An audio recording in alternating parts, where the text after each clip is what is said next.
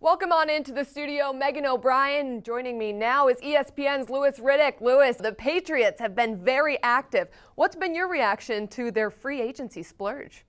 Yeah, I love it. I absolutely love it. I thought this was something that maybe Bill would do. They planned, to have all this capital at their disposal in terms of salary cap space and cash to be able to go ahead and take advantage of a market that was going to be a buyer's market.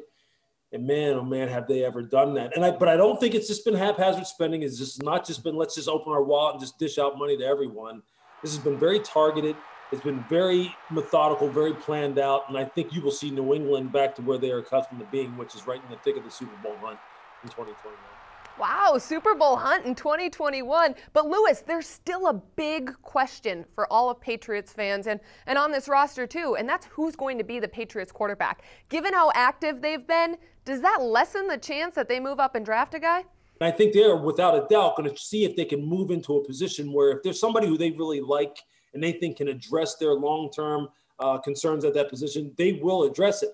And I also wouldn't just rule out the veteran market at this point in time in terms of them acquiring somebody that's that has more of a veteran resume. So let's just let that play itself out. I think right now we want all the answers like right away because it seems like Bill said, well, here I have an answer for pass rush, I have an answer for tackle, I have an answer for a movable chess piece at defensive back, and I have an answer for everything. Let him take some time with this one because this is the biggest one. And this is the one that can really, really put them, I don't want to say back on top, but right back there at the top where they belong. Well, we know Trevor Lawrence is obviously the clear-cut #1 guy, but how do you have the rest of them ranked? Yeah, you know what? I just had this conversation with Charlie Weiss and the ex-coordinator up there in New England. And, I really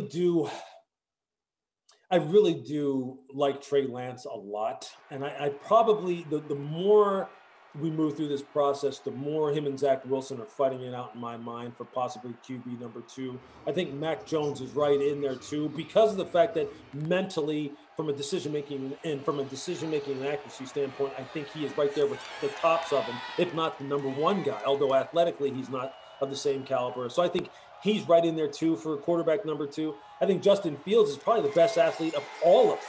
It just depends what guy you like. I mean, so I know I didn't really answer your question, and I think I did that on purpose. Because I'm so partial to the mental aspect of the game, I'm higher on Mac Jones than many other people are. Although, like I said, Charlie Weiss thinks he's the best quarterback in this draft. June Jones, the vaunted run-and-shoot coordinator from the Falcons, thinks he's the best quarterback in this draft. I'm a Mac Jones believer, too. I'd love to see him in that Patriot blue and white. That'd be pretty sweet. All right, Lewis, give us a day 2 quarterback that Patriots fans should keep their eye on. Day 2 quarterback.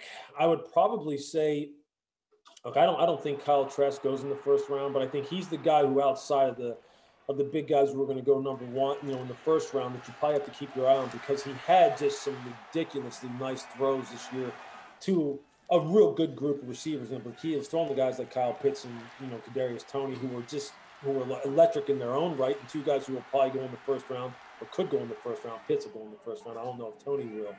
But Kyle's just, he's kind of like Mac Jones in terms of not being this dual threat type of guy that everybody wants, but he has real good arm talent, real smart, made some real difficult throws. As a matter of fact, some of the most difficult throws that these quarterbacks made this year were, Kyle Trask's throws that he made down there in Florida against real good competition. So keep your eye on him. Still some time to go before the NFL draft, and I'm sure you have plenty more to catch up on. Riddick from ESPN, thank you so much for the time.